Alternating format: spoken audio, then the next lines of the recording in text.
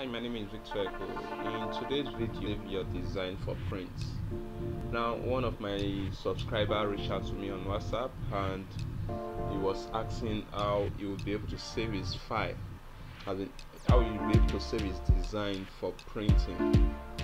So I do this in two ways. First is either I save it as PDF and send it to the printing press, or I'm going to show you the other way. First, let me say I press my Ctrl E and it's to export my file. Then this is the file I want to export. I come over to here. After I name it, let me say flyer. After I name my file, I come over to this place and change it to PDF. So once I save it, I change it to PDF format. I put my file name and I click on export. Or the other way I do that is I come over to my file, I scroll down to save as, or you say Ctrl Shift S. Then you click on your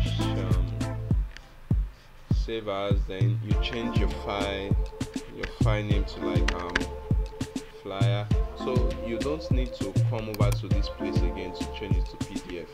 What you do is you still leave it as Corel Draw like this, but you come to this your version, you tap on it and you reduce it. Like I like sending mine as 12 or 11.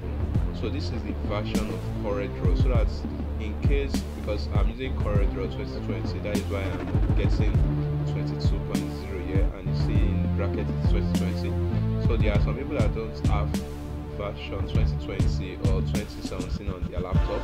Maybe they are using the old version, so I'll just put it as 13, so that any Corel Draw the person wants to use to retrieve the file for printing, you'll be able to do that, because I'm using the version 13, not version 20. So once I'm done, I click on my save, and keep appearance makes it harder to edit. Keep editable can change the appearance and blah. So I like keeping it editable, so I click on OK, and after that I go over to where my files are being saved. I just come over to it should be on that documents. So I come over to my documents, I search for the file here. I save this as flyer. So I scroll down. Where is it? Okay. So this is it. This is the initial design, which is my WhatsApp flyer. So this is the one I just edited, which is Corel Draw 2013. And if you check the file size, the size is 16.8. That is for 2020. Why this one is 9.9? Because I've reduced the file size, as in the version of the Corel Draw. So the next thing I'll do, I'll just right click and send it to my phone. So once I send it to my phone, either using my Bluetooth, or if I'm connected, I send it there. Then after sending it to my phone, I send it to the printing press. So once they collect the file, they will collect the file. The file will not be able to open on your phone until they put it in a laptop with Corel Draw.